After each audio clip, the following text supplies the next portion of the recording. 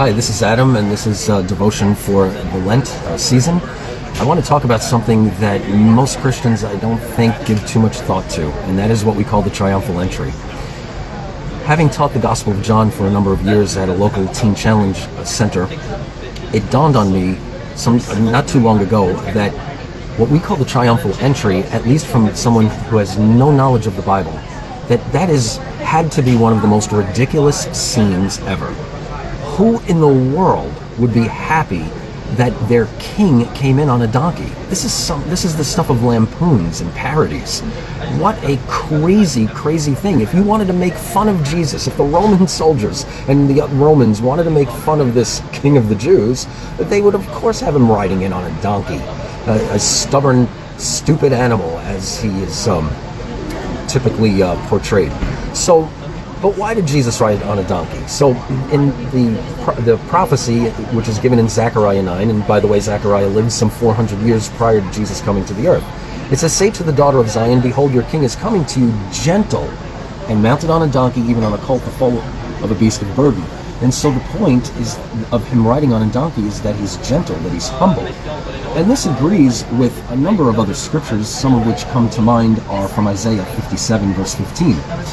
"For thus says the high and exalted one who lives forever, or who inhabits eternity, whose name is holy.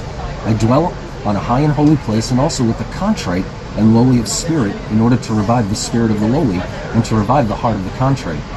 And then in Isaiah 66, verses 1 and 2, "Thus says the Lord, heaven is my throne, and the earth is my footstool. Where then is a house you could build for me?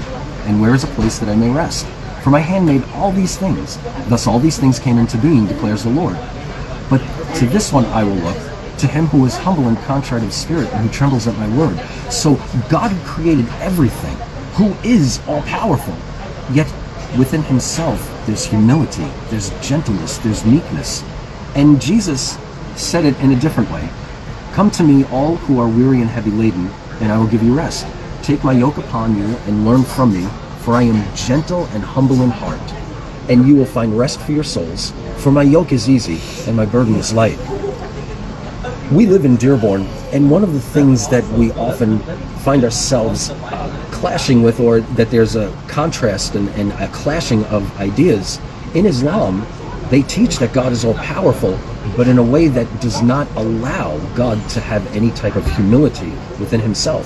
And so there's this whole idea that what Christianity presents about God is something that is weak, something that is unworthy of the Creator. But what Muslims miss is the fact that what the Bible teaches us is that God is love, and inherent, innate within love is humility, is this gentleness, this meekness. And it's really not a sign of weakness as it is misunderstood, but is actually a sign of strength.